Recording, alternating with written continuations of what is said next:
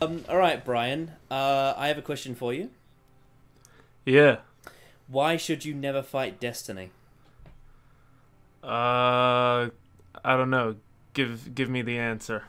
Because then you'll have to fight the bouncers and every other stripper in the club. Well, Connor, that's not really that funny. But that's okay, cuz the reason I'm sitting here dressed as a 70s porn director in your video is because I initially came here because, you know, it's been a while since I've had a platform to speak anything about. And I came here, I was going to make a joke about Tom Vance and then voice my disapproval, you know? And then I realized two things. A, that would probably be not particularly sensitive. And B, I just can't complete the look without the mustache, man. It doesn't work. The joke would fall flat. Yeah. I think that would be too soon. Yeah. A little too soon. Yep, and that's why I have not edited it out at all.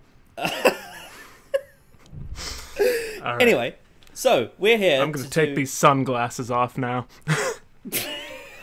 We're here to watch Destiny of the Daleks. For me, it'll be the first time. I'm aware that, Brian, you are a fan of this story. I do like this story. I'm alternatively here because JNT is on the crew of this story, and that's why I'm dressed like this. Right, that's slightly less creepy. I guess. I don't know. Actually, probably not. I mean, it is JNT, so... Oof. Anyway. So, yeah, we're here to do Destiny of the Daleks for the quote-unquote Worst of Classic Who series, despite the fact that I like most of the stories. In fact, almost all of them in this series. I don't imagine you'll like this one. I really like this one, though. I can't explain why I like it. I have a feeling this could go either way, based on what I've heard about it. Don't expect Genesis of the Daleks again. I'm not expecting Genesis of the Daleks. Anyway, so spoiler warning to anyone, because quite often in these videos we talk about stories that I have seen. I've seen all of New Who and most of Classic Who, so just bear that in mind. Leave a comment for a episode for us to defend against Hellbent. We like to do that at the end of these videos. The one that we do today will be... I'm not even sure if it'll be interesting, but it's certainly one that's worth doing. And on this list on screen, we have the ones that I've done so far. And I believe at this point of recording, I will have done all of the 70s and 60s by the end of this video. But by the time it comes out, it won't be all of them because I'm doing them backwards because it's confusing. But Destiny of the Daleks is there. And by the time we finish all of these on the list, it will unlock Dimensions in Time at the bottom, which will be the finale of this Worst of Classic Who series, which I'm sure will be a bundle of interest. Anything else you want to say before we crack into this story, Brian? Tom Vance is a bitch and I don't like him. Also, I'll save that for later. Okay. Yeah, fun fact, this is technically, considering how I've been recording this, Destiny of the Daleks is the last Tom Baker story I haven't seen, and it's the last 70s story I haven't seen.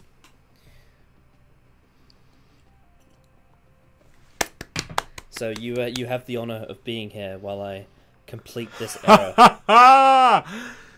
Lovely. Oh, yeah, this is the regeneration scene, isn't it? Yeah, the Romana regeneration scene. The infamous one.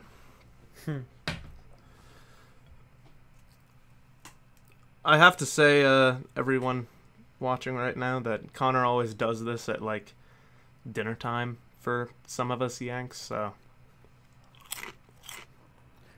So she committed suicide so she could change her shape. That's what I like to think, that throughout this entire scene, Romana's just going back into the back room and slitting her wrists constantly. Also, it's... oh my god. Also, it's also like... It's like Mary Tam, it's like... It's like, bloody... It's like, Mary Tam, I know you may sim for Lala Ward, but you did not need to regenerate. You are hot just as you are.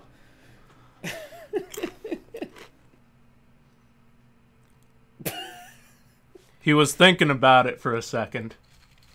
He was thinking about it. God, that sounds even worse the way I'm dressed. Jesus Christ. Too tall, take it away. That is a very tall woman. I realized you had such a sense of style.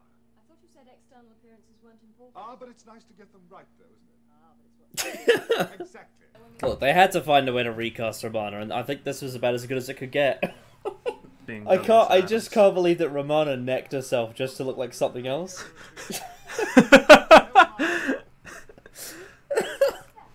Maybe because she's higher qualified on Gallifrey, she doesn't have limitations. Like, it doesn't cost her a life to do that. You're starting to do that thing that I don't like, where you're thinking like a writer. Just don't worry about it, I'm man. thinking for the writer more like. it's just fucking funny. Is all it needs to be. It's funny, in a universe this big, it seems to go back to the same places quite a lot. I like how she's got a long scarf too. I really like her one version. I really like her State of Decay one, and I really like her Sharda one. I like this sort of pink, effeminate version of the Fourth Doctor's outfit. Oh, you're a six, and she's saying she's a girl, she has to wear pink. Well, then see what you make of it. Sure. God, I thought he was going to bash her on the head with that. It does suit her sort of like rosy look, you know? I'll give you 3 guesses as to what planet this is. Scaro, Exelon, Earth. Quicksand, isn't it? Or is it just an earthquake? Wow. Whatever planet it is, quake. Underworld dentist.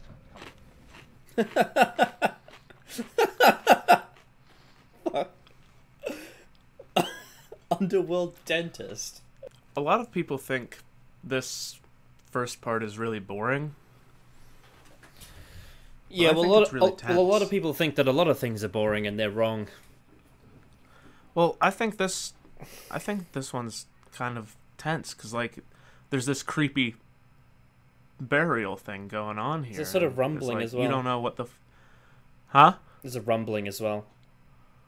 Rumbling, and like you don't know where the fuck they are, and you don't know. I'm in suspense. I'm in suspense. I want to know what's happening. I'm really, really excited. Even though it doesn't look like it. Well, don't get too excited, but. Oh no, I know. Yeah. That's cool. Worry, but you. Whoa. Get a real sense for how like. I thought he was gonna slide down like a sand dune. Oh. How everything connects on this planet. Oh, okay. They're getting bombed. Oh no!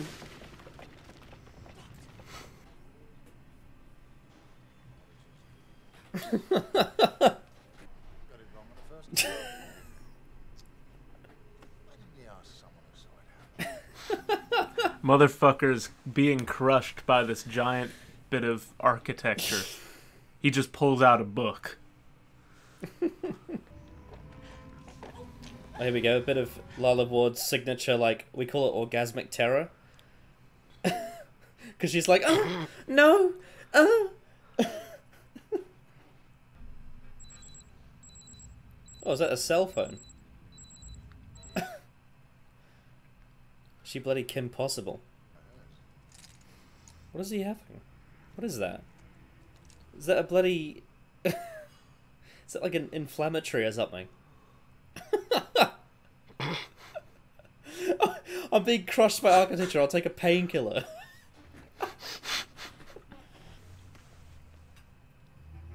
Ah, the Mavellans.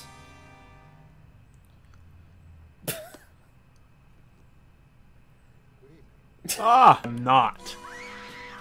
Oh my god, what the hell? Whoa, that was a loud scream. Oh my goodness, what the fuck? Action replays? Is that multiple pits? Anyway. That was interesting. Speaking of pits, you should go listen to the Security Kitchen production adaptation of The Pit. Yes, we both appear in that. I believe the planet is called Scar. Ah, well I was right. The first time. Oh. Ah, hello there. Oh, this is the cliffhanger that Dylan hates?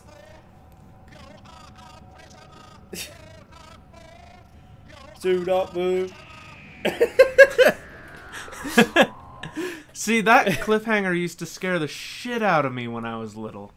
Like, the Dalek comes bursting through that wall when I shat my pants, bro. I was like, whoa. Okay, that was, you know, that was decent. I liked it. I don't have much to say about it. I don't know much to say I mean, about it because not a lot yeah. happened. But it was a good build-up. I liked the sort of blocking off the TARDIS, Doctor being crushed. Some of the comedy was decent. The Mavellan introduction, yep, we found out it's Skaro. Then there's the Daleks. There's that thing where she gets pushed down into the thing. Like, it's not very eventful, but it was, you know, I liked it. I enjoyed it, I guess. Strap in, brother. Strap in. I imagine this is where the memes begin, is the next episode. I'm trying to be careful, Connor. There's white stuff coming out from between my buns. God. Briardo too! It is my goal, Connor. My goal to get you canceled. You're ruining my video just like I ruined Joey's video. Mm-hmm.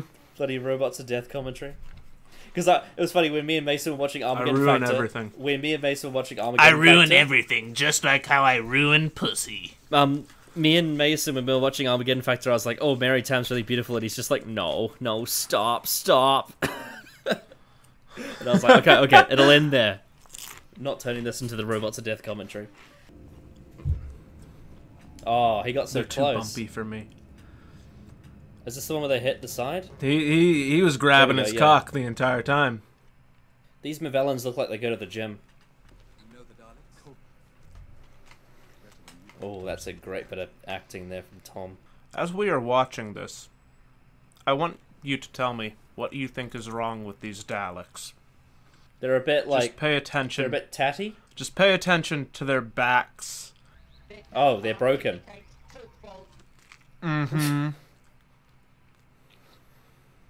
Maybe they're values. Maybe they're in the middle of a war. Oh, also, this is the last Dalek story I haven't seen either. That's another thing. Oh, really? Yeah. You sure know how to... Look, that one has duct tape on it. Ah. I didn't notice that one before. We're gonna call him Ducky the Dalek. This Mavellan is like a perfect blend of masculine and feminine. It's a bit like Paul McGann, actually. But a bit more cosmetic than Paul McGann, because Paul McGann's just naturally like that. It's alright. Yeah. I mean, I'm Not hating it. I'm entertained. It's not particularly deep so far, though. Good. Like, you know, it's a bit basic. Are the Mavellans just like hair? Is it just the like painted on swampy hair? What do you mean? Because the Swampies in Power of Kroll are very similar hair to the Mavellans, but it's green instead of silver. I don't know. It's a bit more glamorous than the swampy hair. Curry sauce all over Uranus. Delicious. You know, I was thinking about that the other day. Curry sauce all over Uranus. Out of context, it sounds like he's saying curry sauce all over your asshole. But I think, because I'm not sure what the full commercial is, but I think, in context, he probably means Uranus, like the planet. Mm.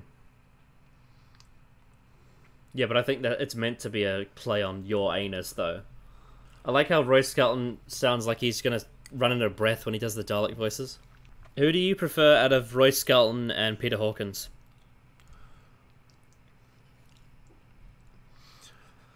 Depends. Sometimes Roy Skelton gives a really good performance, and when it's really Yeah. good, it is really fucking good. Mm. But Peter Hawkins is more consistent. Yeah. Consistent? Yeah, Peter Hawkins is always good, whereas Roy Skelton, when he's on, it's like amazing. Like the end of Genesis of the Daleks, that speech is so good. But then you get Roy Skelton's, like, Revelation of the Daleks. I think the where best the voices are fucked. I think the best of all worlds is just Nick Briggs' one. I mean, it's a cliche to say it, but Nick Briggs' Dalek voice is just so perfect. My favorite Dalek voice actor is actually Michael Wisher from the Pertwee ones. Oh, yeah. Mm-hmm. I always forget he does the Dalek voices before Genesis. Because if you listen to Wisher and compare it to what Briggs does, And combine the fact that Briggs also worked a lot with Michael Wisher before he died. It's clear to me that what Briggs is doing is an impression of Michael Wisher. I think he blends like bits he likes together and sort of has this version that is like his fan favorite, if that makes sense. But I love Nicholas Briggs, like, adds so much character to their voice, like he gives them that sass, if you know what I mean. That is true. The rest of them do sort of just like no other voice actor could have done that Doomsday like bitch fight better than Briggs. Yeah. You are better at dying. This is not war. This is pest control. The bitch fight of Canary Wharf. Daleks have no concept of elegance. This is obvious. Making me sad because I like this story better than Army of Ghosts and Doomsday. Yeah, well, you're a hipster. I also like Army of Ghosts and Doomsday. Good. Which, is an opinion that will get me skewered when Dylan finds out. Well, no, Dylan doesn't hate it. He thinks it's okay. Really? Yeah, he thinks it's alright. It's just, there's some bits in it he doesn't like. He hates the beach scene. And he's not into the whole, like, fan fiction Cybermen vs. Dalek fight. But I know he quite likes part 1, actually. But to be fair, he likes part 1 of most stories. To be fair, if I were to do a Cyberman versus Daleks fight, I would probably make it a bit more, big. I'm looking forward to seeing the money that you provide for that budget, Brian. But Dylan also just doesn't fucking like fan wanky stuff. So no, he doesn't. But I think it's a good fan wank though. Like, there's a way to do it where it actually makes a good story, as opposed to, you know, like something like Asylum of the Daleks, where it's like, oh, there's every Dalek ever in it, even though there isn't. Well,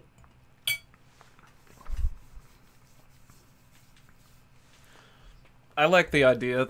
This is one of the things Moffat came up with that I really like, is that the Cybermen are sort of inevitable. And if we go with that through line, the Daleks are kind of just another version of the Cybermen, except for the people of Skaro.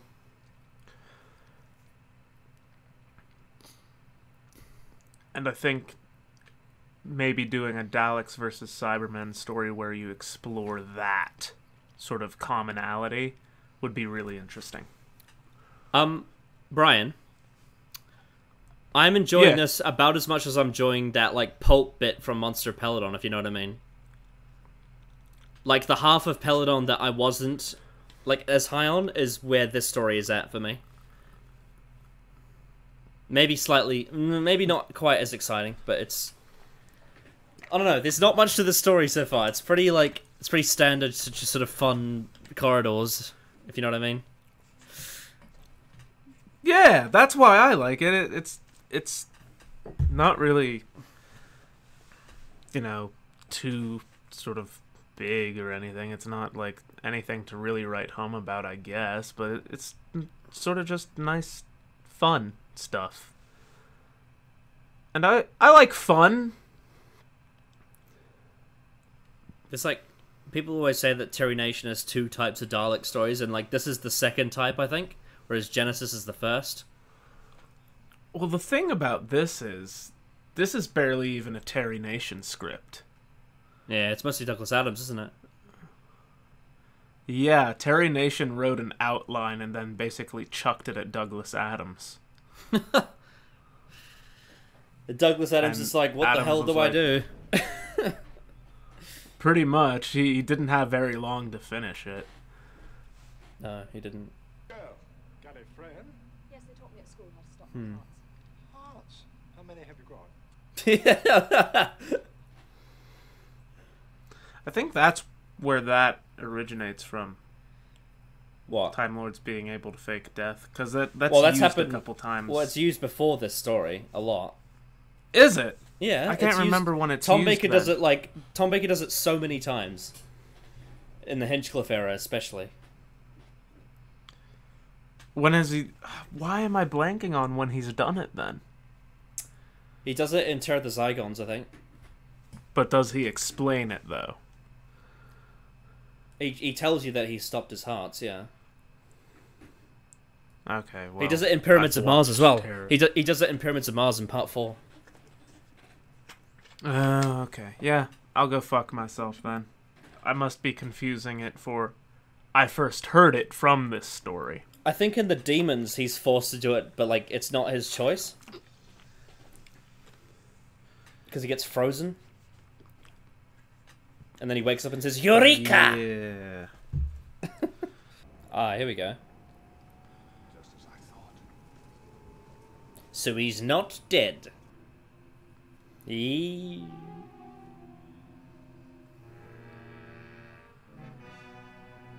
Nice. Wow, we're already halfway. Yep. Again, I don't have much to say. It was just corridors. That's all it was. It wasn't bad. It was just corridors. That's all it is. It's just schlock. Yeah, but I don't think there's anything necessarily wrong with it. No. I think there was that one line just towards the end where he says, I could have stopped it. Is that a little bit disingenuous? Is that a little bit kind of messing with Genesis? Could have stopped what? Because like he says, oh, he created the Daleks, I could have stopped him or something. And I'm like, but you chose not to for a good reason. I'm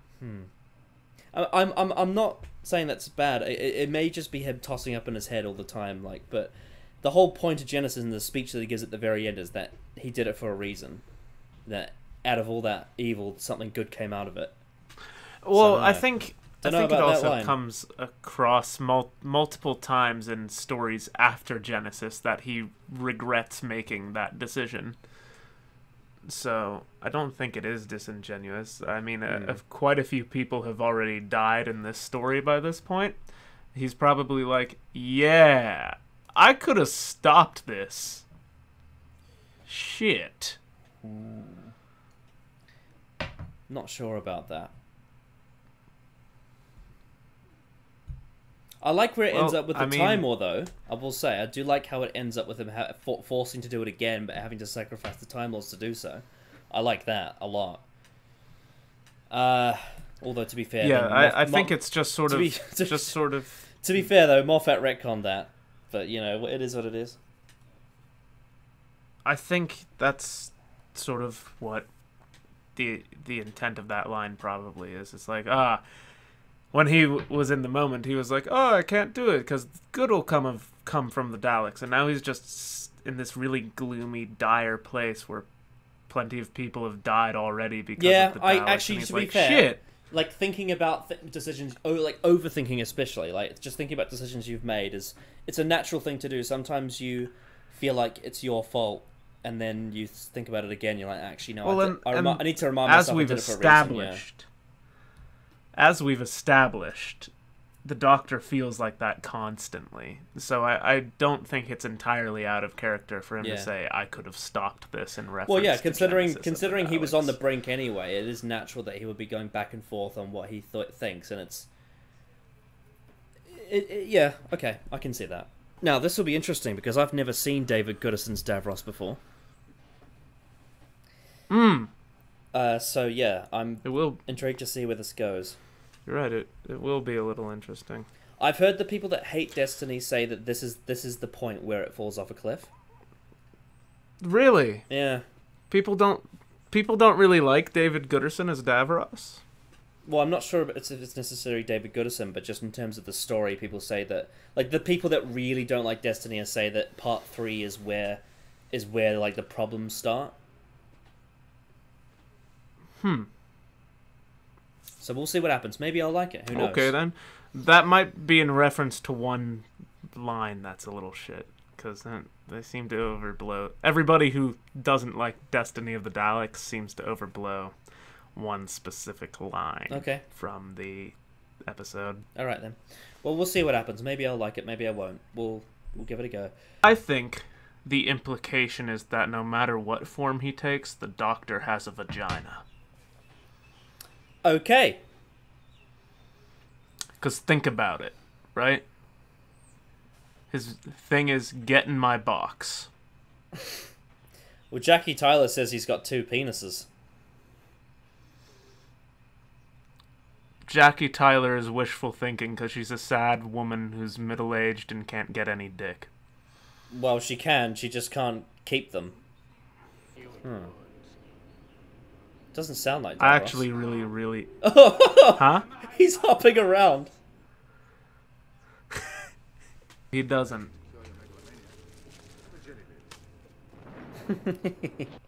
And that, combined with the fact that the mask does not fit his face at all, I think that's what makes his performance really stellar.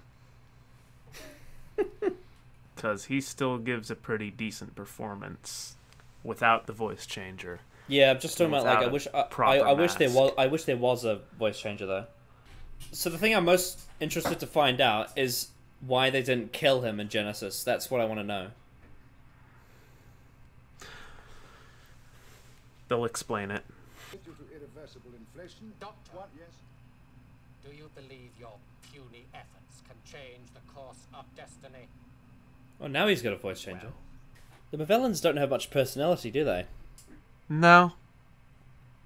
But there's a reason for that. You'll see. Inevitable destruction? No. We had that conversation last time we met. Oh, he's just putting it in his pocket. I saw you. Cannot allow myself the luxury of death. Oh, poor Davros. However, Oh. Okay. I think I know where this is going now. Because I've seen the 80s Dalek stories, and I have a funny feeling I know why he's still alive. What do you think? It's something to do with, like, the Dalek race war? Maybe? You'll see. If it's not clear by the end of the story, I will explain it to you. Okay. I've got a hunch, though. I've got an insane theory. I don't know if it's true or not. But are the Movellans Lay it the on ones me. that become the... Are the Movellans the Imperial Daleks? No. Sorry, or No. whatever the other ones are called. I was just thinking, because they have No, that white they're not. costume, and I was thinking, are they like the white Daleks? No. That is Okay. really wrong. Alright, then. Well, it was just a If theory. only it was that cool. Because like, they would end up mutating into the other Daleks, whereas these ones are the ones that Davros has. Oh no, hang on. The ones that Davros has, they're the Imperial Daleks, right? And then the ones that are against them are the Renegade Daleks? Or the The Rebel Daleks? ones I that can't remember what they're are called. against... Yeah, right now there's only one race of Daleks, and that's the one that Davros created in Genesis. Okay. Like the guy just did his eyebrows up. He's like, yeah, we survived. Happy about that. I didn't need... That guy's wearing a draconian Cheers, bro. robe. Cheers, bro. We survived. Now, I need 1 minute to get clear. Get back! Tom Baker is actually really good in this story. He's probably the highlight. Side I movement. hate this, like, really weird take that Tom Baker's performances in his late run aren't good, because I disagree with that so much. I think he's great almost all the way through. Even, yeah, in all of it. It seems like there's also, like, a divisive take. It's either you hate Williams Tom or you hate Season 18 Tom, and I'm like, no, they're both great. They're just different. I can see what you mean by low production values, though. This is very bare bones. I think for what it is, it's really good, though. It doesn't have a sparkle to it, if you know what I mean. Wait, did that Dalek just do a shrug?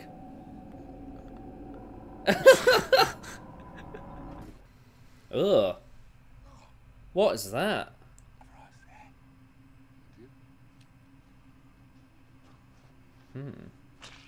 Oh!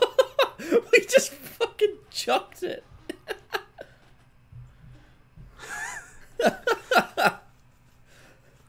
I don't remember that scene. It's basically like throwing a Nazi fetus against a wall.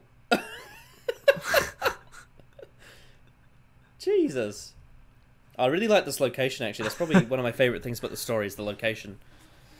See? That's what I was saying earlier. It reminds me of a map on a game called Brute Force called Estuary. What? What? Hot potato with the gun? What is happening? Why is she doing a dance? Do they get dizzy really easily? Looks like that's an EMP. This looks like a big bong. It's like a contained nuclear explosion, so it's a really nasty one, too. Oh dear. That's fucking brutal. What did you think of that episode? The Davros scenes were good. Tom Baker's performance is really good. The location stuff's really good. Apart from that, it's just schlock. I don't have enjoyment level. It's fine. I don't have much to say. It's just fine. It's just a fine. Do you hate it as much as everybody else does? Well, have they talked about the Daleks being robots at all? Because I know that's meant to be in the story, right? That is one line, and in context it sort of makes sense, and I will explain why. Is it in part 4? Probably. It's a bunch of set pieces, and there's some good Genesis catch up. The sets look cheap, but the location looks great. Tom's performance is fantastic. David Goodison is fine. Probably needs a bit more of a voice changer. The Movellans are like really flat, but I suppose there's a point to it. I like their costumes. Romana's all good. Like it's just, I don't know. I don't have much to say about it. It's just schlock. You know what I mean? It's not one I can really review. It's just something that you watch and it happens. Yeah. I don't feel strongly towards it. It's kind of a lot of it's just sort of going in one ear and out of the other, if you know what I mean. Right. But I'm not disliking it. I think it's a lot of fun. It's a couple hours of just good Doctor Who for me, but everybody else disagrees. Yeah, I mean, I'm not enjoying it. I am enjoying it, but I'm not loving it. It's just yeah, it not just wobbly sets, but wobbly costumes. Ah, this is the bit that Dylan hates, right? Yeah, that line right there. He says one race of robots fighting another, in reference to the Daleks versus the Movellans. But here's the thing. The Daleks are literally programmed to act like robots, so like the comparison still makes sense. I think, at least. Well, considering that they considering they showed a Dalek mutant in this story, it's not like Terry Nation would have forgotten. Yeah, exactly. I think that's an overreaction to say that the robots line is like, assassination. Yeah, it's people blow it out of proportion all the time. I think he's literally just saying, one computer mind versus another. You could have rewritten that line to be a bit better, basically, but it's not as bad as Dylan says it is. The meaning is clear to me. It's not clear to everyone else, I guess. But yeah, people treat it like there's an entire scene centered around how the Doctor's like, yes, the Daleks, they're robots and nothing but robots.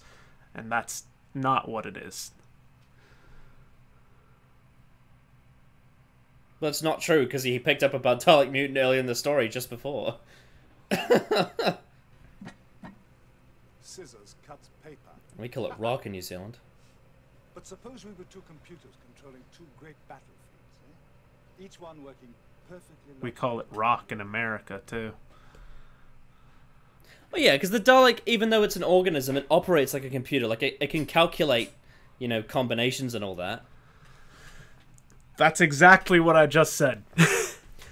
Yeah, like it's like a semi-organism, semi-piece of technology. That's the crux of the story, which I think the Daleks sort of just explained as well. They're in a stalemate with the Mavellans, and they go looking for Davros. Yeah, well, because the Daleks, like, in a literal sense, aren't robots, but they think like robots from time to time when they're in a war, because they think logically and tactically, rather than emotionally. Exactly. So it makes sense. Whereas Davros thinks emotionally, so they think he's the key to winning this war. And it wouldn't. And if they were actually robots, it wouldn't have taken him that long to make that realization. He's using an analogy. Yeah. The context was definitely an analogy, from what I saw. And everyone treats it like it's meant to be taken literally. So. Well, that happens a lot in Doctor Who, and a lot of people are wrong. Yeah. I've watched this story with Joey, and I've pointed that out to him, and he's like, "Shut up, Brian." Well, that's just fucking... I'm sorry you're wrong, dude. Like... Yeah, well, you know. Some people just don't like listening. Like, remember when I tried to explain to them why I like Last of the Time Lords, and they just were like, no, fuck off. It's like, okay, you obviously just don't like listening. Well, sort of like, that comes back to sometimes Joey and Dylan are really hypocritical. I haven't called out Mason yet. I need to do that. Mason, it's really hard for me to call you out because you're probably the least problematic person I do videos with. So, I don't know. Fuck you generally for not being as problematic as I need you to be. Yeah, he's not an interesting character with a lot of depth. He's just a very plain, nice person. Yeah, what the fuck, bro? You shithied. Fucking McDonald. But, yeah, as I was saying, Joey and Dylan get hypocritical sometimes, because one of the things that I didn't like about Caves of Androzani, still don't like about Caves of Androzani, and used it sort of as a scapegoat reason why I didn't like it, was the armadillo bat thing. And they gave me shit for that, yet here they are, and like one of their main reasons for not liking Destiny is the Doctor says the Daleks are robots. It's like, fuck off, dude. I can just feel the sexual tension between these two. Even though they're playing Paper, Scissors, Rock. Good. Scissors cut. They just Plot have twist. They just have such a Tom synergy. Baker has a vagina and Lala Ward has the dick in the relationship. Not gonna lie, I think the Mavellans would look good on a runway. I said this about the bloody Naimon as well. Just because they have long legs. Like, okay. I said one, like the Kardashians should walk down the runway and as the Naimon. They should also do it as the Mavellans as well. Okay.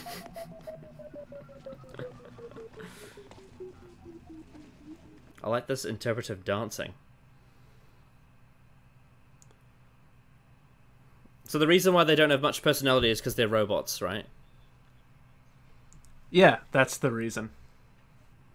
I think part of the issue with Dylan is sometimes he sees hard dialogue as statements about the story in a literal sense. That's why he often prefers storytelling that's subtle, because then it doesn't like impede on like a statement on him, if that makes sense. Explain what you mean. So like him saying robots is like him thinking that the story is trying to say Daleks are robots. But if the storytelling was more subtle, then he wouldn't have that. And that's probably why he likes subtle storytelling more, because it means he gets to make up his own mind about what's happening. But because when there's hard dialogue, it's like very direct. And then if someone makes a statement like robots, he thinks it takes it literally if it's a hard bit of dialogue. That's kind of my theory around Dylan. And that's kind of like going back to like what I was saying before about like Last of the Time Lords. Like Dylan takes Last of the Time Lords in a very literal sense. Like he sees the Jesus imagery and just thinks the show thinks the Doctor is Jesus, even though that's not what's doing. If you know what I mean. I see. I like that Master 3-parter, and I kind of agree with Dylan's point there. But like here I don't get it. Okay. Maybe I'm just rambling. I see. So this story's theme is all about left brain versus right brain. Or at least, in the case of Mavellans versus Daleks, it's one side of the brain versus one side of the brain that are the same.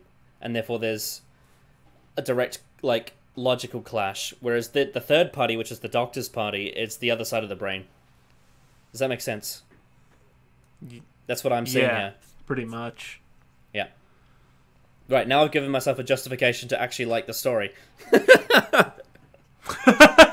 It took fucking long, but here we are. I finally found it. I will return. So is Davros ordering them to have bombs around them because the humans are sentimental, and so they'll do what they say so they don't explode? Is that the idea? I think the idea is Davros is thinking irrationally. Ah. He thinks by blowing up this one Mavellan ship, they'll have made a giant power move on the Mavellans, and there's no way they can just throw the bombs at the ship rather than attach them to the Daleks.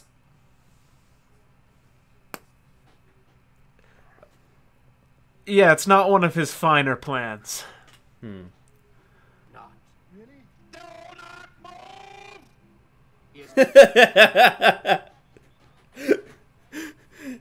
I love Roy Skelton.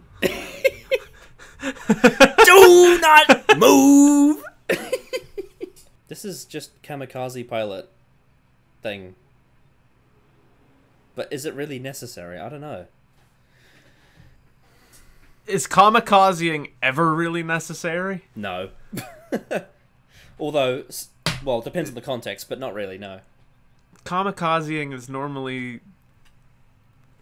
the result of deranged minds, from what I know. Would you count Rose's actions in the Series 1 finale as a kamikaze?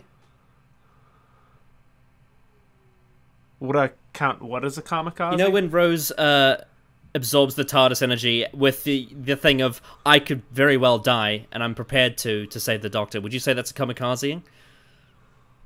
Yes. Mm. I mean, it's a failed kamikaze because she doesn't die. Well, no, it's not failed. It's more just the Doctor kamikazes for her so she can live. That's true. Yeah. Yeah. And as, you know, cheesy as it sounds, as much as people don't like it, it is a true sign of love.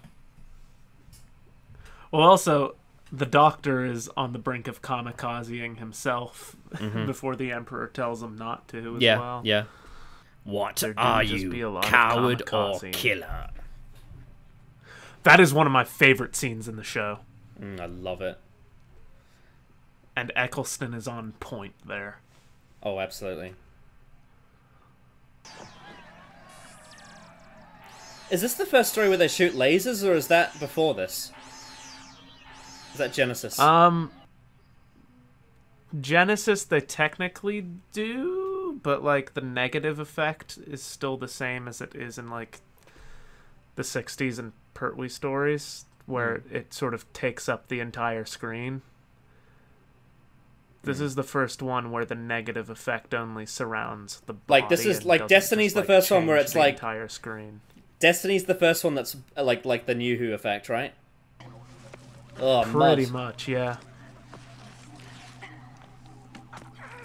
I mean, obviously you don't get skeletons, but whacked his arm off. I love the one where the controller gets shot and she says, "I bring your destruction," and her skeleton moves up. No offense meant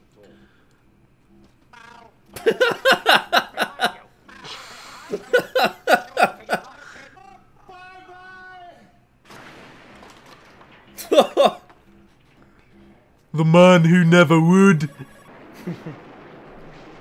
Oh.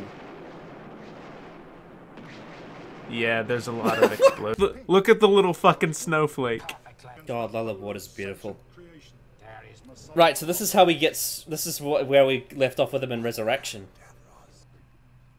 Yeah, so stalemate happened. After the Daleks lost Davros, they start losing the war because they're just like, well, what the fuck are we gonna do? Stalemate has to break at some point.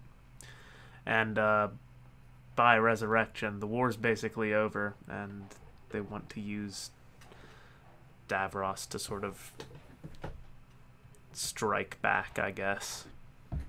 And then that fails, as you know, because you've seen Resurrection. Mm. Oh my god, it's lifting the land. Or is it just lifting land? Well, yeah, it drilled into the ground. Oh, I see. When it landed.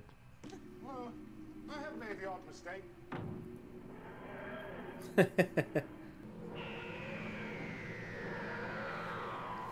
Right, okay, Brian. Was it explained in the story Yeah? how Davros survived Genesis of the Daleks? Yeah, it was.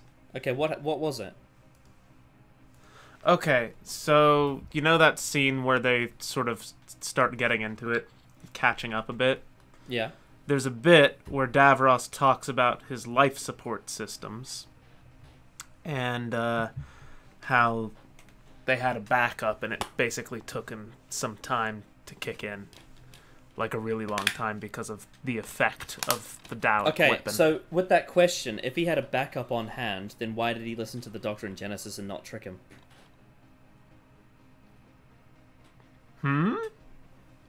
You said he had a backup, right? He knew he had a backup back when Genesis happened, right? That's the idea? Well, the thing is, because that switch is on his chair in Genesis is directly linked to his life support system as a whole. If you press that switch, that turns everything off. Oh, so including the backup. I see, and also like I see because like the backup would just like the Doctor just wouldn't let the backup work. Okay, that's fine then. I was just asking, just in case.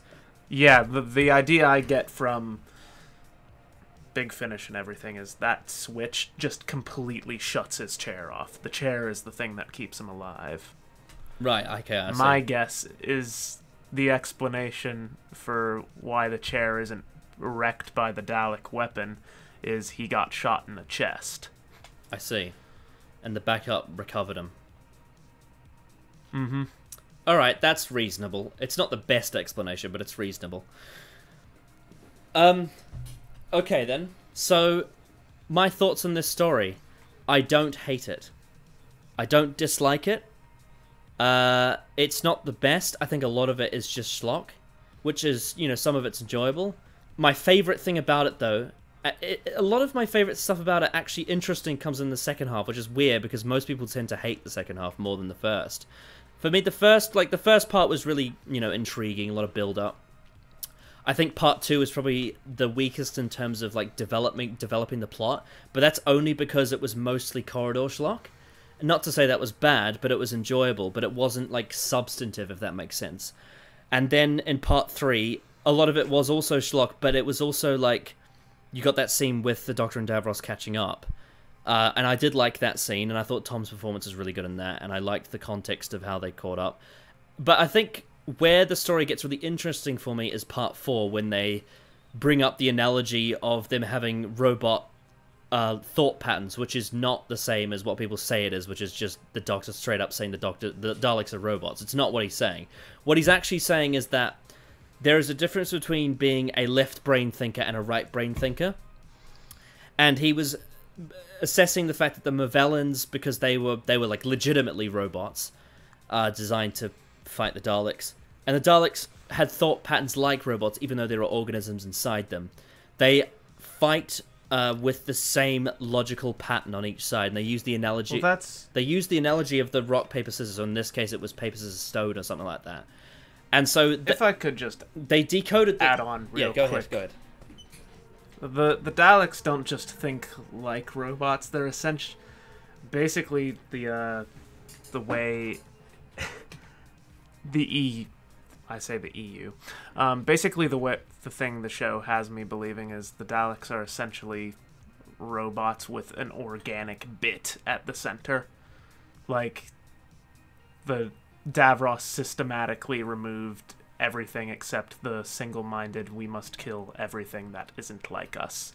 That is essentially a robot. Right, and so when you get the race war, it has like, been programmed. I'm just gonna ask, because we do have, like, in the 80s we have the Imperial versus Renegade Daleks. I'm gonna imagine that the ones that aren't with Davros are the ones that are more organic and less robotic. Yeah. Okay, I like that idea then. Because the issue with the Imperial Daleks is A, they're not evolved from original Khalid mutants anyway. So, like, they're already impure. And B, they've been programmed with two things in mind. Kill everything that's not like us, and obey Davros. Right. Obey something that is... But like you what say, the original Daleks would see as inferior. But like you say, on a deeper level, Davros is trying to program them as robotic as possible because of what happened to Genesis when he got betrayed. I guess that's the idea, right? And so, yeah, if they have the least organic thoughts as possible, it means that Davros can control them. I think actually that works quite well. And so, because Davros made them so robotic, the Doctor was able to decode them against the Movellans. Because if the Daleks weren't like that, he would have had to have a different plan, and if they were less robotic and if they were more organic, like they usually are, especially with, like the Time War Daleks are very organic. Even though they still have the program to kill, they have a lot of, like, they're very devious, and they have a lot of personality, especially the Cult of Skaro. So I kind of like this concept, actually, the fact that different Daleks are programmed different ways. Some are more robotic, some are more organic. And it kind of goes back to that whole theme I was talking about before about left brain versus right brain. Yeah. All right. Well, the Daleks in this story, I don't know if this derails anything you were implying. The Daleks in this story are the original Daleks. These aren't Imperial Daleks. Yeah, I know that. But what I'm saying is that... Just making sure. But what I'm saying is that in Genesis of the Daleks, these same Daleks, I imagine... hang on, let me just double check. Davros coming back to life took control of those Daleks, right? Or was it the other way around? So the Daleks go on a search for Davros because he's an irrational creature that they hope can break the stalemate between their computer minds against the Movellan computer minds, basically. Okay. They're hoping that him being irrational is the key to breaking the stalemate. Right. And it does break the stalemate, just not in their favor. I see. So you have this recurring theme from Destiny into Resurrection where the original Daleks only ever bring Davros back when they need him and try to use him. I see. After he serves his purpose, they would toss him aside. And in Resurrection, Davros is pretty much like, I've had about enough of this fucking bullshit. I'm gonna start over. And that leads into Revelation. So the idea is that the Daleks are at their most robotic and least organic at the start of the creation, and then they change over time, and especially the ones that deviate from Davros, they become more organic and have more irrational thought and more personality. Which is kind of ironic, actually. Is that the idea? Yeah, there's some stuff in remembrance of the Daleks. Because I would say the Cult of Skaro... I would say the Cult of Skaro are about as far from these Daleks as possible. Like, they are the most organic, the most, like, imaginative. If you know what I mean. You've got a point there, yeah. I think with the Imperial Daleks, because you also have to remember that the Imperial Daleks are an entirely different breed of Dalek from the ones in the new series anyway. Mm-hmm. The Imperial Daleks are more bionic than these original Daleks, and the clash comes from that they're with the original Daleks is that the Imperial Daleks are not Khalid descended. Okay. They're humans from other parts of the galaxy. They're not pure Daleks. and they obey Davros, which it's made clear in Genesis of the Daleks that because of the way Davros programmed the Daleks think Davros is inferior. So the fact that there's another race of Daleks that claims to be really real Daleks, and they're obeying something that is inferior to the original Daleks, pisses them off a lot. Okay. So, I've heard some people say that this story wrecks Genesis a bit. What are they referring to when they say that? I have no fucking idea. I'll be interested to have conversations with people about it, because I do genuinely want to know what they mean by that, because I don't see it myself. Because, like, if you take a second and think about it, like, I know it's a little hard to pay attention to some of the dialogue, because the first 2 parts are a bit slow. Like, despite the fact that I like this story, I will admit it is slower than a lot of other Dalek stories. If you actually pay attention, though, everything works pretty okay with Genesis. Like, I don't think anything directly contradicts it. Like, there's an explanation for why Davros is still alive. You know, the Daleks aren't literally robots, as we've established. So, like, I don't understand why people say that.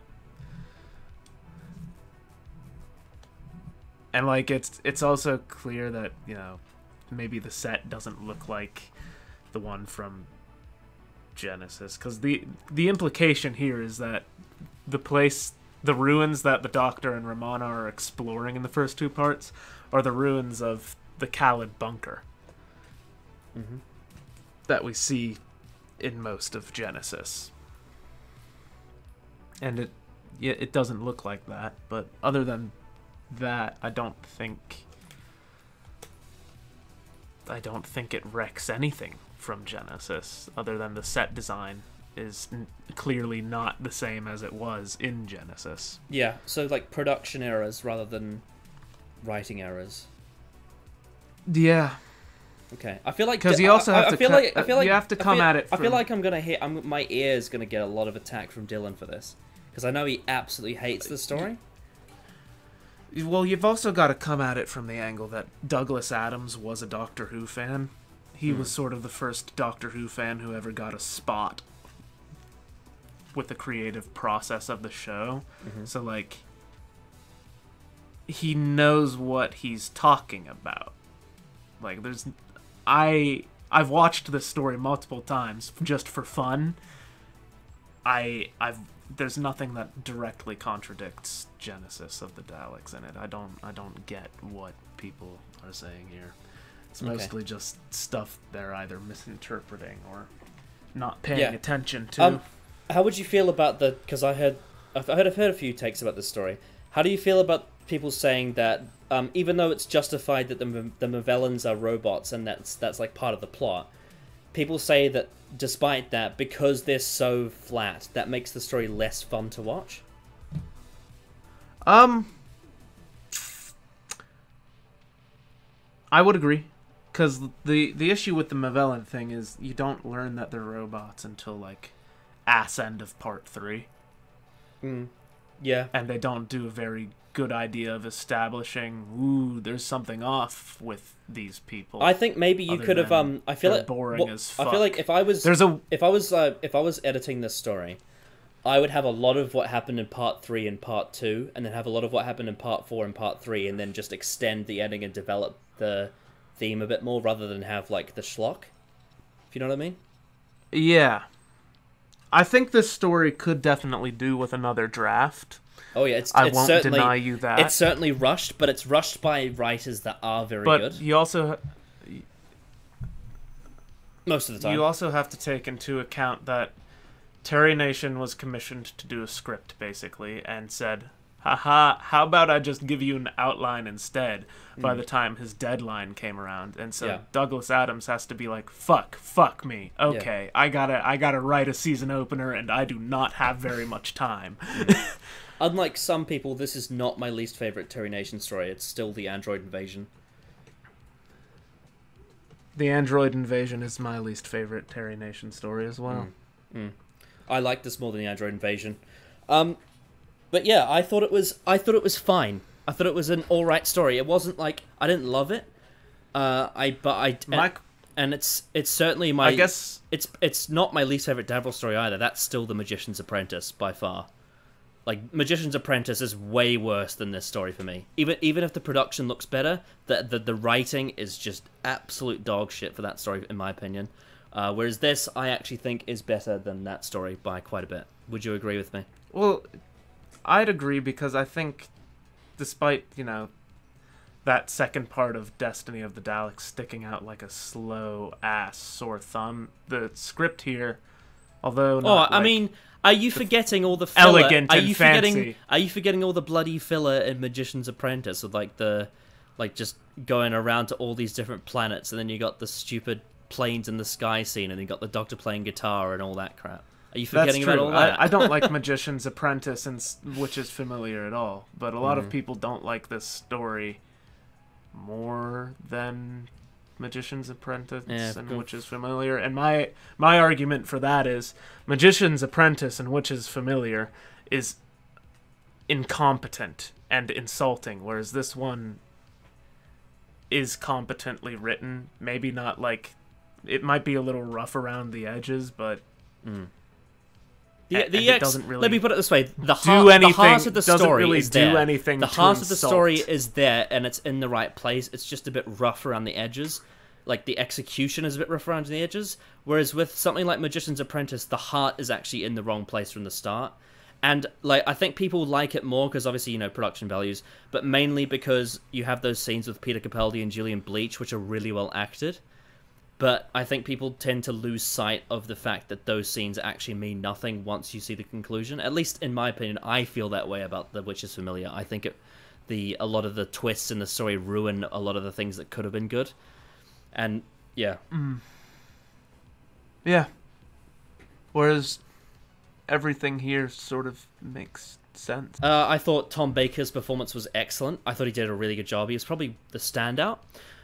David Goodison, I don't dislike him, but I definitely think he's the weakest actor to play Davros compared to Michael Wisher, Terry Malloy, and Julian Bleach. I really like David Goodison as Davros. I mean, he's good, but I don't have much to say about him really. He's just sort of, he's like Michael Wisher but less. That's kind of how I feel about him. I sort of like that he's a little less than Michael Wisher though. I like a more obviously I like shouty Davros, but I also like a more refined one as well. Yeah, I mean, so I think if the voice changer was more consistent and it sounded more convincing, I think I wouldn't be as harsh. Like Michael Wisher plus David Goodison, like if you balanced them, the two sort of portrayals out, you get Terry Malloy's Davros. Well, and that's why I think Terry Malloy is sort of the best one.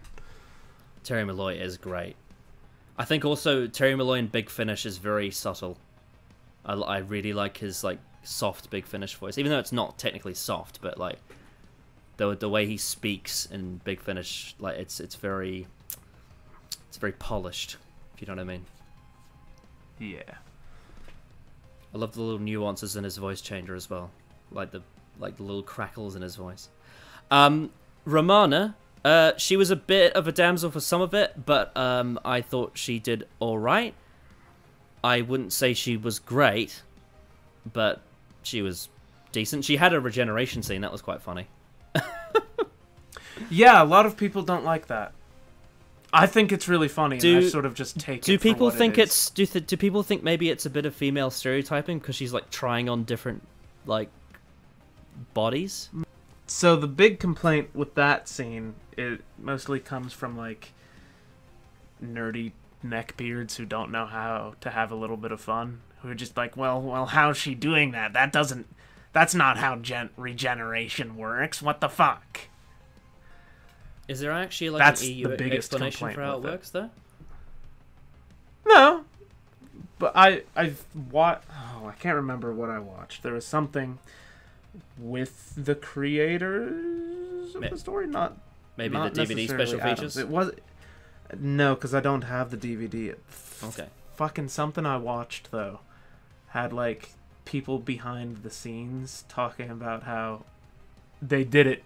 They literally did it just for the meme. Okay. Like it is just a gag. I can respect that. My interpretation of it is that Romana is much more higher educated than the Doctor, and so I think she has a lot more control over her regeneration. And it's like she has a few, like, you know, she has a bit of time to decide what she wants before she settles on a final form. The only part that I'm a bit like confused about is that did she decide to just kill herself to do that? What I think is funny is that you have Mary Tam, and Mary Tam's just like, well, I kind of had a lady boner for that princess. I want to look like her forever. Goes to kill herself, and then the Doctor's like, nah, dude, you can't do that. So she just keeps going back and slitting her wrists, or like dying in a bunch of really gruesome ways while the Doctor's just sitting there humming to himself. How would you fixing canine? How would you have felt if, say, like, for example, like Mary Tam had agreed to be in this episode to do the regeneration, right? How would you have felt if they had Mary Tam's Romana in this story and then she got, like, I don't know, shot by a Dalek, and then the scene happens at the very end of the story? You'd lose the funny gag at the beginning. That's how I. Yeah, feel. you probably would, wouldn't you? Yeah. Okay. I think the gag. I think the gag is what makes it. Yeah. I really like the gag. Yeah, because when I first saw the scene, I was thinking, like, oh, is this meant to be one of those jokes where it's like it's a woman trying on different clothes at a shop? Like, that's what I was thinking it was. If you know what I mean? I mean, that's probably what it is. But I like the suicide joke better. God. Jesus. Oh dear. Yeah, the Daleks, they were fine. How do we feel about the ending? How the way, like, Davros is like pushing down and the Doctor lets go and he hits the button? Because a lot of people say that's really funny. I think it is. I like the way the Doctor just smiles and lets go because he knows what's about to happen. Yeah, you can't see me right now, but I'm doing a really creepy smile. This is Yeah. face. Yeah, no, I like it. What about the actual plan itself, though, to kamikaze the Daleks? Okay. My explanation for that is Davros has morning brain. He isn't thinking. He's been asleep for centuries. He just woke up. And the Daleks are like, okay, we're in the middle of this really complicated war with a really complicated stalemate. Davros just goes, oh no, why are you yelling at me?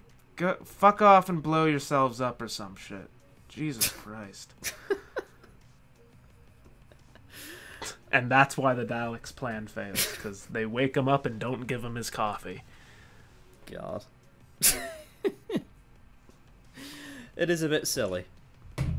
I mean, I love silly Doctor Who, but I don't know. I feel like there's something about this one where I almost wish it was slightly different. Whereas a lot of the other silly ones, I'm like, yeah, I'm happy that it is this silly. As far as a sequel to Genesis of the Daleks, I think that's what most people dislike it for. Oh, Like, yeah, no, it pales in comparison. The funny thing is that I know a YouTuber called Cody W1 that prefers this story to Genesis of the Daleks.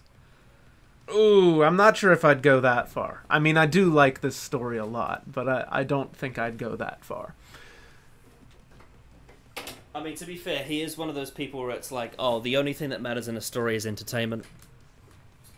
And he finds Genesis boring. I agree with him to a certain extent, but, like, not all the way. I'm definitely less objective than Callum. But more than Cody W1. More than Cody W1. Yeah. Okay. No, it's nowhere near as good as Genesis of the Daleks. No, definitely not. From both a subjective and an objective standpoint. Genesis of the Daleks is just more tightly written. Sure. And better performed, better production values all around. Like, Genesis of the Daleks is the better of the two Genesis stories. of the Daleks is one of my favourite Doctor Who stories. I mean, it's a cliche and it's in my name of my channel for a reason, but man, it's so good. It's amazing. There's a reason the channel's called Genesis of Androzani and not Destiny of Androzani, people. Yeah, not bloody, I don't know, Destiny of Frontios? Destiny of the Awakening. Destiny of the Awakening. I want someone to name the channel Destiny of the Awakening now. That'd be a good laugh. It would be a good laugh. Yeah. So I've seen every 70s story and every Tom Baker story now. Yeah. How do you feel? Accomplished, but I also, not gonna lie, I kind of wish it was something else. I kind of wish I finished on a different story, but hey ho, what can you do? I mean, what's your final rating out of 10? We're not going to get to that yet. Whoa, calm down. We're not to that yet. But I was just going to say, I need to know. It's been burning in the pit of my stomach. No. All the time. Look, man. you're going to have to wait. So, in terms of how this story was received in the discontinuity guide, they said that the serial had a tacky, inconsequential feel that comes from a decade of having its best jokes sneered at. That's hurtful, man. I mean, part of the issue is, like, despite the fact that I love this story, I can see where some people are coming from with why they don't like it. It is really tacky. It is kind of rough around the edges as far as the script goes. Some of the performances are really wooden, like... There's a big episode where it's just running around corridors without anything happening.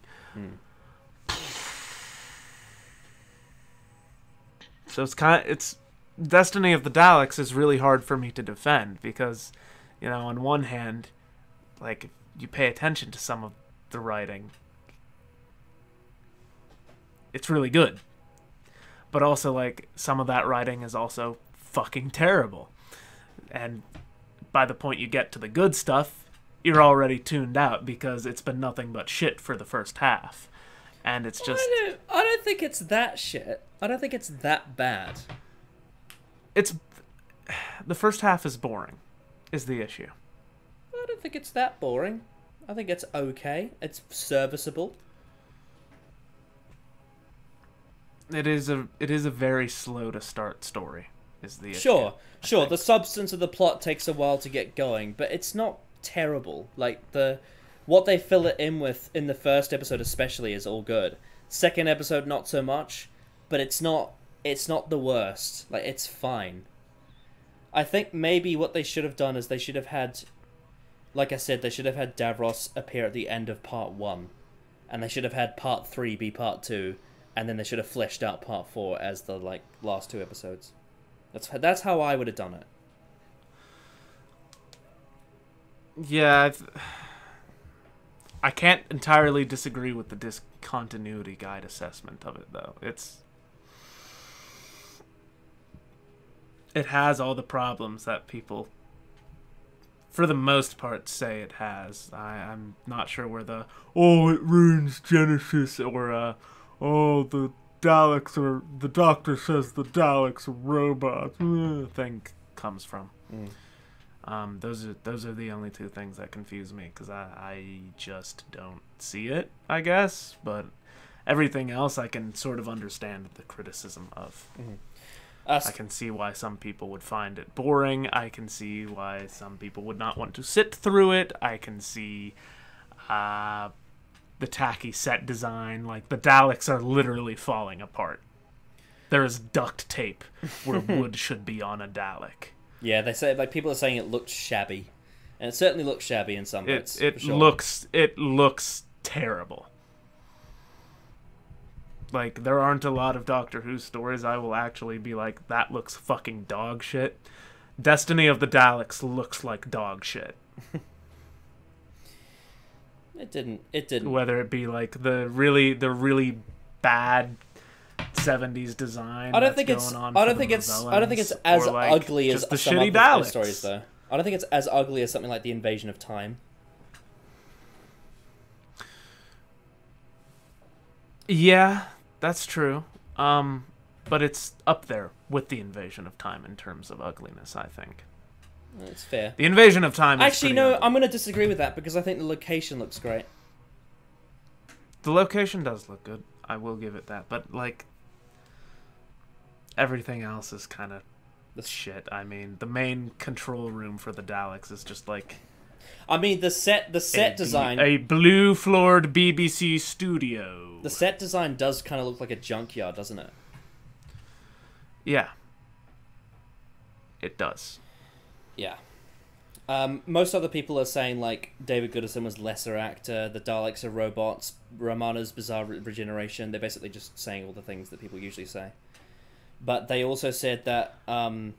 Romana's regeneration works better if you literally just take it for what it is, a joke. But like, is what I'm trying to. But pretty much is the point I'm trying to get across. Everyone pretty much says, despite that, in spite of its flaws, it was clattering good fun. That's what they're all saying, basically. In spite of its flaws, it's good fun. Yeah, it's like entertainment. I have never seen anyone say it is good fun. Like, you were the first person. Well, I've seen 3 people in this like Wikipedia like review section say that despite its flaws, it's good fun. Really? Yeah. I've legitimately never seen. Like, honestly, I think that's this, like, to me. in terms of the DWM ranking in 2014, this is one of the highest ranked ones because there's actually quite a few people that enjoy the story despite its issues. Huh. Wow. I thought I was really in a giant minority. I think I've only ever met it's only one within like other the person it's only who within likes like the story as much as I do. It's only within this circle of like amino people that really hate the story. Like, it's the really hardcore fans that don't like it, but the sort of more casual audience are more into it. Oh, well, I'm a hardcore fan and I like it. Yeah, I know, but you're special, Brian. I am a little special. I'm the king of shit opinions in our little friend group. Yeah, so this was apparently written by Terry Nation, but it's basically based off of an idea by Terry Nation and written by Douglas Adams, is what it should be saying. Right, but I think there's also this policy at the BBC at the time that prevents Douglas Adams from actually having his name on a script. Yeah, true. Like, I don't think City of Death... Well, that's why City of Death was David Agnew. Yeah. It's because he's the script editor. The script editor isn't allowed to also write a story, essentially. Even though Invasion of Time was also David Agnew, but that was Anthony Reed. Yeah. I think he was involved with some aspect of the creative process other than writing, though. So I think it's just sort of like, if you already work behind the scenes on a show, you're not allowed to write for the show. They should have done a pseudonym for, like, Impossible Planet and Satan Pit, and they should have done also done a pseudonym for Nightmare in Silver, I think. Those 2 stories I think the only person who doesn't follow the pseudonym rule is Robert Holmes. Oh, no, because he does the bloody Stephen Harris and Robin Bland. Oh, that's true. Yeah. Well, I think the thing with Brain of Morbius, though, is that was originally written by Terrence Dicks. Yeah, and Pyramids of Mars was written by someone else as well. And Robert Holmes went through and basically took an axe to each of those stories. Yeah. To the point where Terrence Dicks didn't actually like the new version of Morbius. I think Terrence Dicks said something basically along the lines said, please.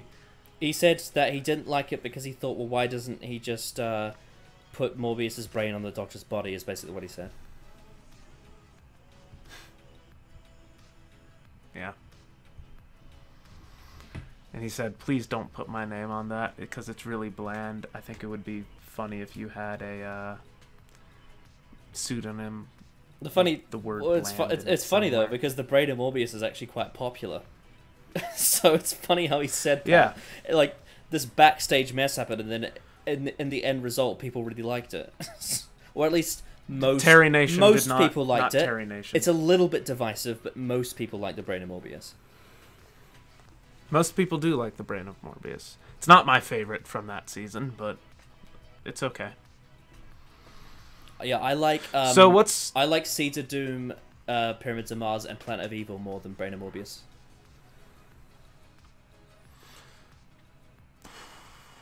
I think my least favorite from that season is the Android Invasion.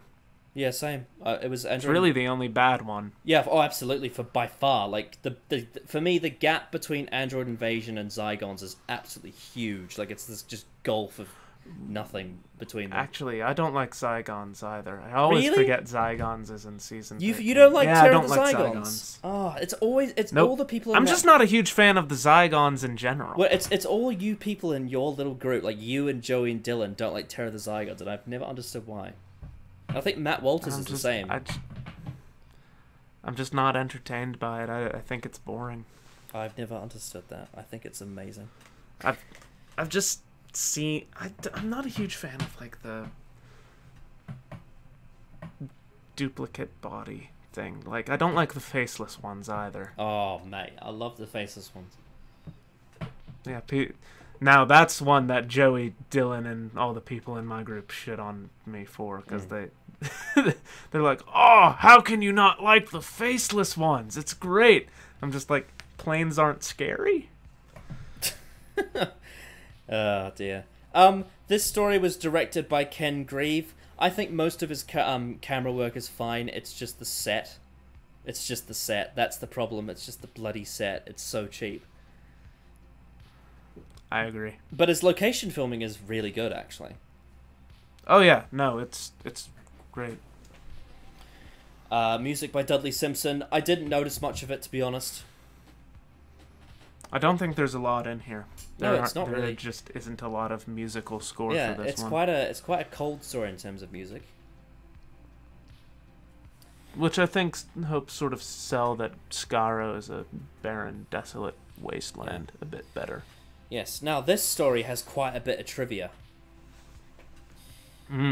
So, one of Romana's costumes when she regenerates is Zilda's from the Robots of Death. Oh, okay. Tim Barlow, who plays Tassan, was partially deaf, but could lip read and ran a school for deaf actors. That's cool. Oh, okay. Is that the main guy with white hair? Probably. Sort of like the lead supporting character who isn't a Mavellan. This is Terry Nation's final script credit on Doctor Who. However, director Ken Grieve claimed that 98% was written by Douglas Adams. Oh yes. What I know, that is of course. true. David Goodison had to wear Michael Wish's mask. That's like one of the big. Does things. not fit. Nope. Does not fit. Apparently, a lot of the humor in this story is very similar to The Hitchhiker's Guide. It's like that kind of brand. Well, it's written by Douglas Adams, so that makes sense. Of course, yeah. Apparently, this is the first story of Doctor Who to use a Steadicam. I don't know what a Steadicam is, because I'm illiterate. It's a rig used to obtain smooth, stable shots from a handheld camera. So it's like, so it doesn't wobble. Oh. Okay. I know Cool. what it is. I think I may have even used one. Oh, apparently the croak that K9 gives in the story is actually not David Brierley, it's Roy Skelton. So David Brierley's K9 doesn't appear until Creature from the Pit. Interesting. Because he's not really in City of Death. I mean, they say his name, but he's not really in it. Oh yes, Romana wears the same costume in that Doctor Who Meets His Match commercial. You know, the Prime Computer one? Ah, yeah. Ugh. Yeah. Clever Prime. It's funny because that ad ends with the Doctor proposing to marry her. It's funny because they ended up getting married after season 18 in real life. Heh. Divorce is funny. Oh, apparently this is the first time since the Green Death, since the stories' individual segments are called episode rather than part. Are they? Yeah. We were absolutely right. This is the least scored of all Dudley Simpsons. No episode has more than 90 seconds of music. Episode 4 has none at all. Wow. Much of the story was originally meant to take place at night, but the budget would not permit this kind of filming, so it had to be rewritten for the day. Apparently, Terry Nation was unhappy with Douglas Adams pointing out the Daleks' design flaws because it would make him less popular to the viewing public.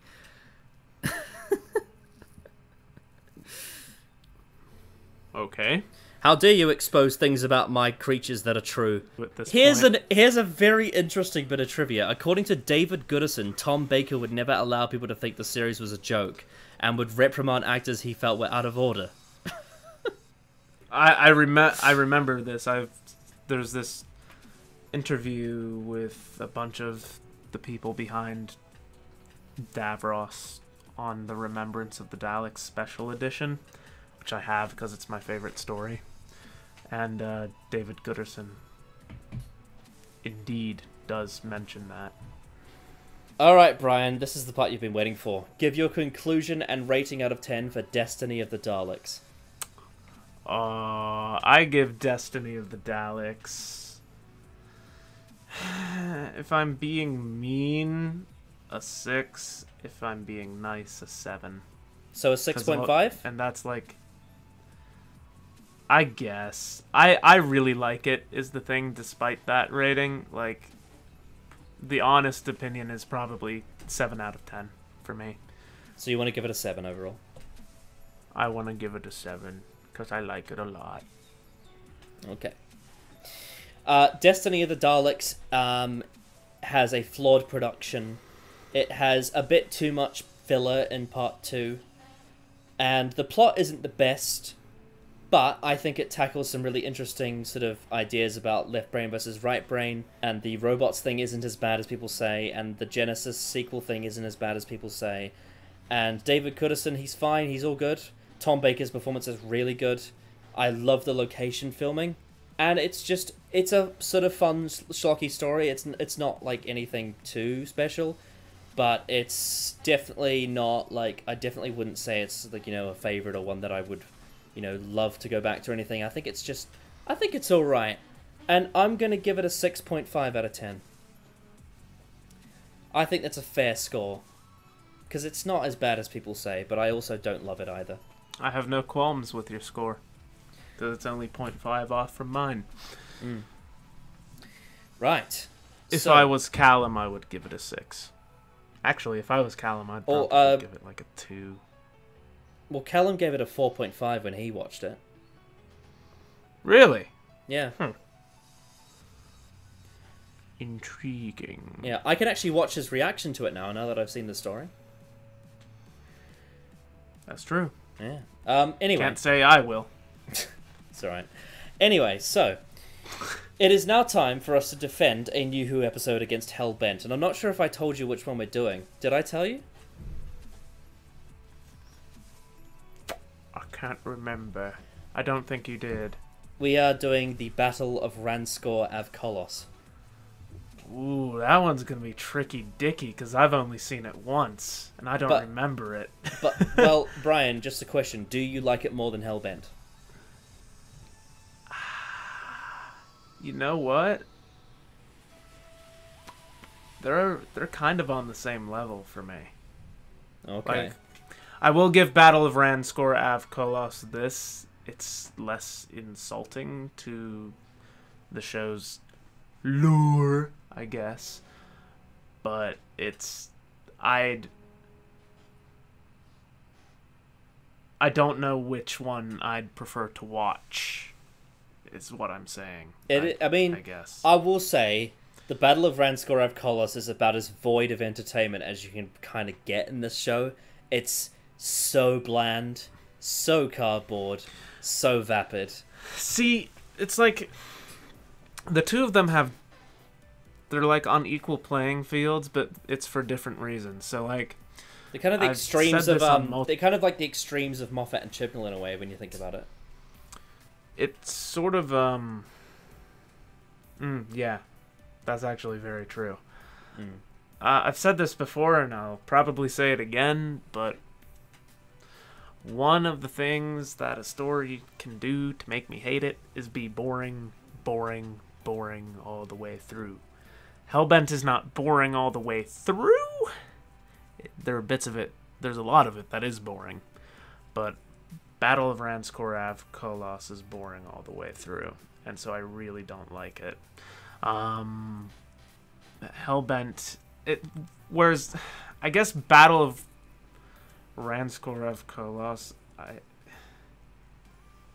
I guess it's like sturdy enough as a script. It's just fucking lame. Whereas Hellbent is riddled with holes and problems and bad dialogue and just shit. The one thing that I was thinking about, because most of Battle of Ranskorav Kolos is just really like poor filler, but there's one element of it that I think is like bordering on a bit of bad character drama, and it's the fact that despite Graham and Ryan's sort of, you know, moment at the end of it takes you away, in this story he's on a sort of mission to kill Tim Shaw. And I feel like that might be a bit forced in terms of Graham's character, because up to this point we'd never really seen him have that kind of aggression. So I'm a little bit unsure about that. If I had to compare Battle of Ranskorav Kolos and Hellbent to people, Hellbent would be like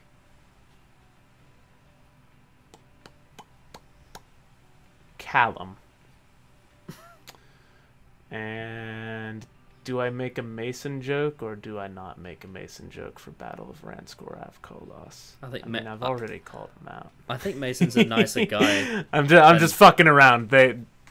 Do you want me to make a guess? Hellbent is like Hitler. Battle of Ranskorav Kolos is like Stalin. Well, not Stalin. I was thinking like who's the most boring politician ever, and that you would know. I don't know. Fucking Woodrow Wilson. Someone that people just like forget. I don't know. Woodrow Wilson. No idea. Woodrow Wilson was a boring motherfucker. It's just like that guy did not do shit. I don't know. Battle of Ranskorav Kolos is sludge, but it's I don't hate it like I hate Hellbent. It's just a misfire, really. It's just a sort of bland series end to the blandest series. Like it's just this sort of Tim Shaw returns, and there's no fanfare. It's really dull. Ooh, big toothy coochie. Yeah, our boy. And there's like shots of Tim Shaw turning his head and trying to be a badass like DC villain. The Doctor is deep voice. Yeah, the Doctor is quirky and says a lot of exposition, as does Yaz. There is actually something I really don't like about it. It rips off the pirate planet and it rips off Journey's End as well. I'm interested because you did this for I can't remember who it is. What we did, Saranga Conundrum, last time I was on. You said that each of these stories that we're defending comes from someone who said, defend this against Hellbent. I think it's worse than Hellbent. I want to know what the person who recommended Battle of Ranskorav Kolos as being worse than Hellbent said about Battle of Ranskorav Kolos. They said Hellbent looks like it actually had effort put into it, whereas Battle of Ranskorav Kolos is like the most phoned-in story of all time. Which they're not wrong, but I don't think that's necessarily They're not wrong. That's not necessarily a reason for it being better or worse in terms of execution. I think that's just kind of what happened backstage. Twin Dilemma looks brilliant next to Destiny of the Daleks, but I'd say Twin Dilemma is shit compared to Destiny of the Daleks. You know what I'm saying? Well, I haven't seen Twin Dilemma yet. That's in the series. Oh. What about Time in the Rani? I haven't seen that either. give me a story that you think is shitter than Destiny of the Daleks, but looks better than Destiny of the Daleks. Android Invasion. There you go. Yeah, because actually, to be yeah. fair, the production values on the Android Invasion are actually quite good. And, like, the stunts are really good in that. Like, that bit where the Doctor jumps off the building, I love that. That is so cool. There you go. That's the defense.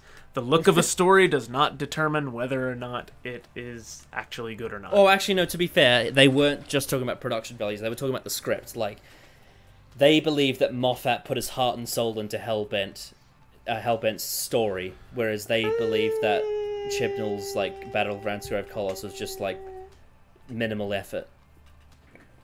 Nah.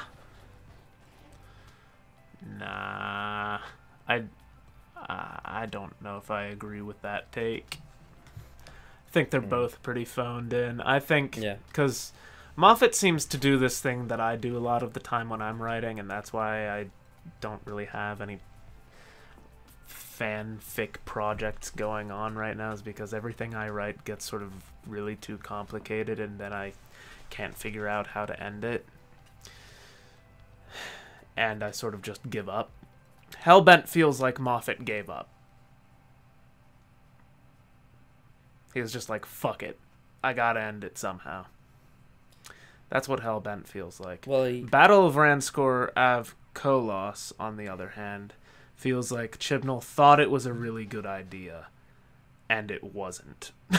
Yeah, because he's just like a sort of lame Gen X boomer. Yeah, pretty much. And he thinks that, like, Doctor Who is this really simple show for children, and it's really not. Yeah. Yeah, it's just... Battle of Ranskirov Kolos, I think, at its heart, is just a generic bad. It's not, like, a really horrible, but it's just in terms of entertainment value, I think it comes across much worse than it actually is, just because it's so dull. It doesn't... Like I said, other than the fact that it, like, riffs from other stuff, it doesn't really have. It's just kind of like the it's script sort of is like, sound it's enough. just a sort of like homogenization there aren't of really, stories, isn't it? There aren't really any plot holes in Battle of Ranskor Kolos. It's just sort of I can't remember. I can't remember if there is or not. Right. I haven't seen it since a broadcast, so I have to rewatch it. I just remember being bored by it is all. Yeah. Whereas you know what's weird? Actively made me it's mad. so weird. In the Battle of Ranskor Kolos, there's a bit where the world almost ends, and I always forget about that. Yeah.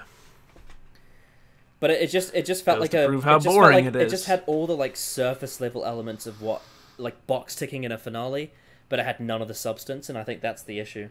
Like, the only substance that was there was Graham was like, I need to have revenge for Grace's death. And in the end, he's like, actually, no, I'm not going to. And then he fist bumps Ryan, and it's cringe. That's all. I think he should have shot Tim Shaw. That's what I think. Well, you are an American after all. I would have gone that route. I would have made it. I would have done the character drama thing that he cock-teased us with. It's like, I feel like Chibnall just doesn't have the balls to do certain things that I would have the balls to do. He's just such a passive... It's weird, because he's such a passive writer, even when he's doing ambitious things like The Timeless Child. He's just such a passive writer in execution. He has really good ideas, and then he won't let himself go through with them. They're really scared, and they just come out like a wet fart. As a finale, I think the Battle of Ranskor Kolos, to some extent, it does kind of succeed in its mission statement, but the problem is the mission statement itself is really boring. Whereas with Hellbent, it directly ruins previous episodes that were actually giving some really good potential, like Heaven Sent, for example. Like, that really set up some proper potential for storytelling, and it just kind of shits on it. Whereas Battle of Ranskor Kolos just kind of does the same boring shit that Series 11 was already doing, and it's kind of consistent with that, if you know what I mean. But yeah, the Battle of Ranskor Kolos is below average. It's pretty bad. But I don't think it's as bad as Hellbent. I don't think it's as damaging. It doesn't have enough energy to damage the series as Hellbent does. It's just another stale Series 11 Chris Chibnall episode. That's all it is to me. I think Chibnall has really good ideas, then doesn't execute them properly. is too scared to execute them properly. And the Battle of Ranskorav Kolos is an example of that. It's an example of Chibnall at his extreme, whereas Hellbent is an example of Moffat's problems with writings, where he has a fuck ton of really good ideas, throws them all into a blender, and then can't quite piece them figure out how to piece them together, and so he just ends up giving up and giving the audience this tangled mess of bullshit. Yeah, Moffat is an ADHD writer, whereas Chris Chibnall's like one of those like Zen monks that drinks green tea. Chibnall's just like, oh, here's a really, really, really good idea, but I'm afraid it'll piss people off if I go through with it all the way. So I'm just so gonna he doesn't go through with it all the way, yeah, and it ends up pissing people off anyway. So it's just like this undercooked anti-story, whereas with Moffat, it's an overcooked fucking disaster. What we need is someone in the middle. Russell T Davies. Who can cook things just right. Russell T Davies. Big gay Welshman. There you go. Is the perfect movie showrunner, and I will hear I concur. No arguments against it. I concur. Indeed. Because I went through a phase where I was like, God, I really hate the RTD era. I realized that was Dylan talking through me. And then I rewatched the Tennant era, and I was like, shit, Tennant's like the 6th Doctor in my top Doctors ranking. That's valid, man. That's valid. He's a charming lad, and his character arc is much more intentional than people think. Yes, I agree. Absolutely. Right. So, anything else you want to say before we end this video, Brian? Still hate Tom Vance. He's a creepy dick. But we love Mason, though, don't we? I just want to make that clear, because like I haven't had very much of a platform to, get my opinion out there on that. Put my 2 cents in. Yeah. So you think Tom Vance is a fucking prick. So you think my channel is more of a platform than your Twitter? Yeah. Nobody looks at my Twitter. Okay. Rip. And also, like, I think I made a tweet. I was like, "Fuck you, Tom Vance," and that was it. But I just need to make sure everybody who watches our little in-group of Doctor Who YouTubers knows that I fucking despise Tom Vance. Yeah. So, and also, like, on a totally different and unrelated topic, Mason, you're a good cunt and I love you. And that's how I'm choosing to call you out this time around. We stand McDonald Man. We do stand McDonald Man. And that is a great little jingle to crack at the end of this video. Thank you all for watching, Brian. Thank you for coming on. I believe the next time you'll be on might be Terminus. I think it's Terminus. I love Terminus. It's so fun. You're just about one of the only people I know that does.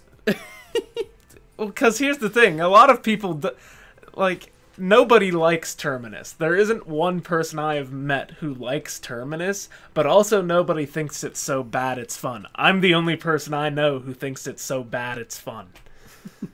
Yeah, so the next one you'll be on is Terminus. So I'm looking forward to that. I actually am a massive fan of Mordred Undead and Enlightenment, so I'm interested to see where the middle of the Black Guardian trilogy is, in terms of that. So we'll have to wait and see. What's the next one you're doing after Destiny of the Daleks, though? Well, I've actually already filmed it, but the next coming out for the audience is Horns of Nimon with Dylan, but I've already filmed that one. In terms of the next one that I'm filming, though, will be Fort of Doomsday with Matt of Universals. Alright. That'll be interesting. You've never seen Fort of Doomsday. No, I haven't, and I know that James Goss is a big fan of it. So, oh my god, I'm so sorry. I'm so sorry for your loss. I'm so sorry. Yeah. Yeah. No, I look, I'm going to go into it with an open mind and we'll see what happens. Good. I've heard some things about what Adric says in it, but we'll go into an open mind and see what happens. Oh, it's so clever. You don't know. Okay then. Thanks for joining for Destiny of the Daleks. We'll see you all next time No for the problem. Horns of Naimon. Bye bye. Bye.